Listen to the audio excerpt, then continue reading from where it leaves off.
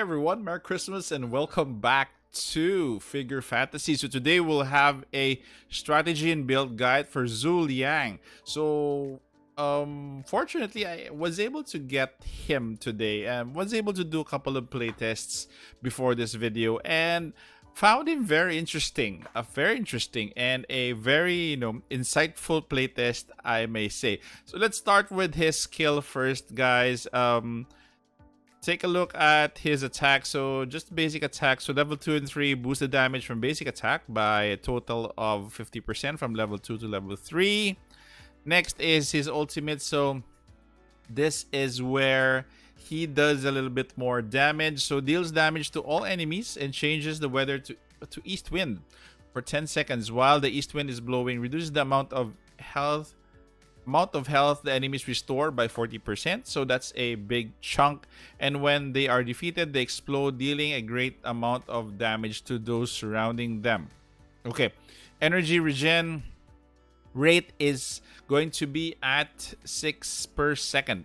So upgrade for these two, I think the most important upgrade is level 2. While the east wind is blowing, extra burn damage will be dealt every second to the enemies that are ignited. This is what I meant about dealing extra damage, especially when you're dealing with bosses, units with high HP. This will really be a big help. As for level 3, extends the duration of the east wind to 12 seconds, which is kind of good for additional 2 seconds. And while the east wind is blowing, all teammates, including summon creatures, critical hits ignite the enemies. Also a nice addition, but again, level 2 is most important, so better get yours up to level 2 if you have him already. It's gonna go through his this is going to be his passive. Support passive, boost the figures and adjacent allies crit damage by 24%, which is good because this is going to be this is going to be crit chance, and hooks a Kong Ming lantern to them, which absorbs lethal damage once and then transforms into a shield. Definitely a good skill to have, especially for a passive, especially if there are a lot of hordes that you're facing. This is going to be handy in terms of the survival of your team. Then once after the absorbs lethal damage, then transforms into a shield. The shield lasts up to 10 seconds and will be adjusted by Zhu Liang's attack. So take note, he has to have a high attack stat even though he's a helper. Okay, take note of that. That's one of the things that you should know when you build him. Level 2 is boost adjacent allies crit damage. So again, at first it was 24% for crit chance. And the next one is level 2 is crit damage by 24%. So you're already complete. Crit chance, crit bonus. Again, very good to boost your adjacent allies or all adjacent allies for both. Level 3 is supports all allies. Restores allies energy by 10 when Kong Ming Lantern is hooked. So additional energy for your team. And for his special, so heals a random ally every 3 seconds. And this is just standard. This is just addition. And level 2 is good. Boost attack by 5%, attack speed by 10. It adds to the shield that he gives. And that is it, guys. As far as his skills is concerned, it's very intriguing how to use him. It's a pity that I only have him at yellow 1 star. I need 1 copy to raise him to at least 1 star peach. Let's move on to his. This is actually most of what you need to build for him. Okay, so attack should be increased to S. As part of not really his what they call it's going to be his strength, but you're gonna have to raise this because this is the stat that will be based where your shield will be based on. Okay, health also a strength, but at A, but preferably try to get it a little above. And defense is kind of good already. So far his weakness is going to be I hope he doesn't get killed early because you need him as a very important support, especially for a long game content that you are trying to figure out or trying to close out. Okay, so let's go to the parts that he has. So this is how I equipped my Zhu Liang for now. So I have him at crit rate, then I have him at attack set. Then this one is just temporary, boost healing and shield by 5%. But the recommended one for him, so let's go to equip. Let's see what's the recommended gear for him. I actually tried to... I was wondering why attack? Why the recommended attack? And I realized that the attack stat is going to be contributing to your shield. So as you can see here, it's going to be attack set. And this is going to be your crit set, I think. If I'm not mistaken, yes, critical set. And this is going to be your defense. So if you want him to be more survivable... defense is the way to go. Probably a little bit of health if you want to include health. But my recommendation for the most important gear is going to be your attack set. So please do have attack sets on him. And let's go back to Zhu Liang for his badge. So for the badge, there are a couple of recommendations for the badge. One of the recommendations is, let me just find the one that Eternal Glory. Where is Eternal Glory? I have to look for it. The glory. Here you go. So Eternal Glory, this is one of, at least if you have this on him, he also gains a shield equal to 128% of attack. So I assume that his attack is already big, so absorbs lethal damage once as well. Again, to give him more survivability, especially if there are, shenanigans reaching the back row. And restores 24 energy when absorbing lethal damage. So this is one. Two others would be End Time Destiny. Where is Destiny? Here you go. End Time Destiny would be the one. So boosts healing and shield by 16%. Preferably, you're gonna have to get this. And if you don't have the purple version, you're gonna have to be contented with this one, the blue one, which is limited Destiny badge. So again, those are my recommendations for badges for him.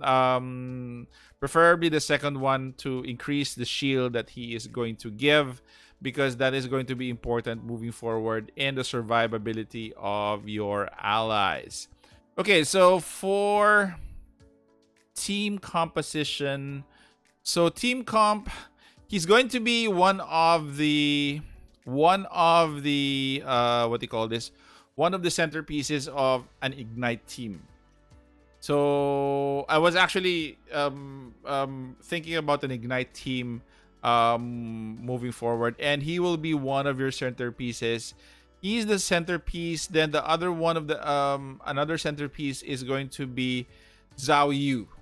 Zhao Yu is going to apply heal, attack speed, and also ignite. So he is going to help. So basically, Zhu Liang will be helping ignite deal more damage. Other one that you would want to consider is going to be Sanada Yukimura. If you're building a Ignite team, the three of them are going to be very, very good. As far as I recall and I have tried, they Ignite teams are going to be good in your final battle, preferably in tier or probably in code V. But let's go to the big three, because this is very intriguing. I am already at 18, but I'm going to finish 19. So he's going to be very, very good here. Most of the Ignite, what do you call this?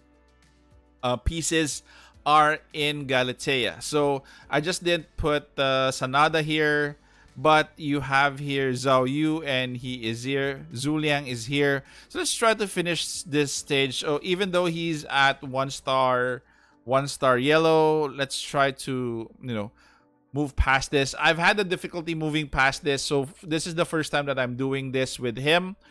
So the most difficult ones that I have a problem is dealing with these two.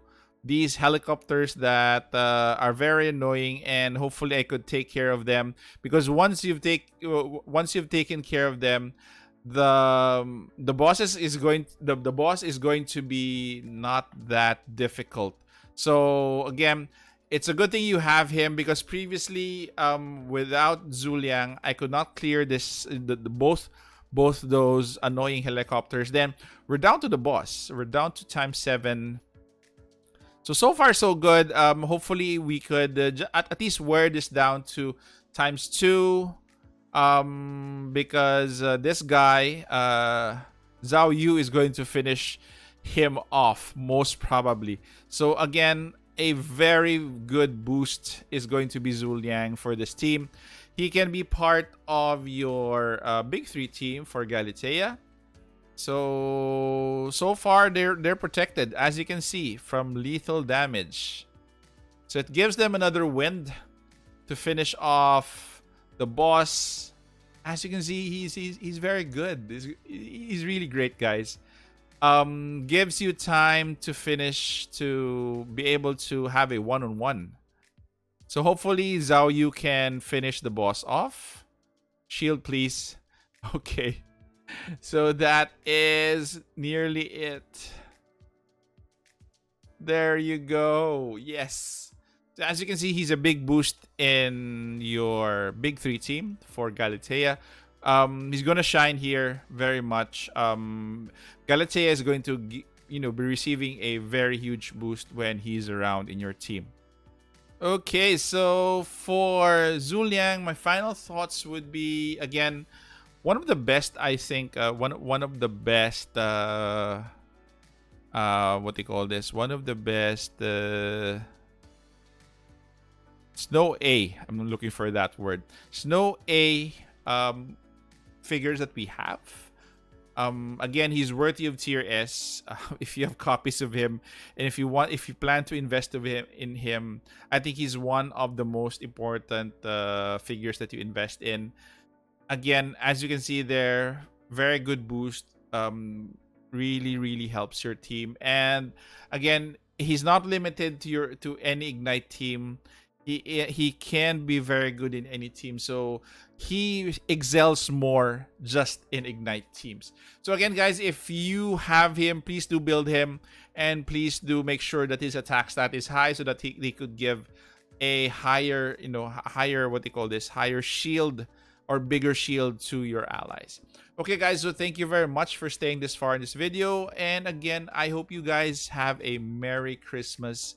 I won't take long anymore. And hopefully, guys, you consider subscribing to my channel, because this helps my channel a lot. And take care, guys. Stay safe. This is the Warden, and I'm out of here.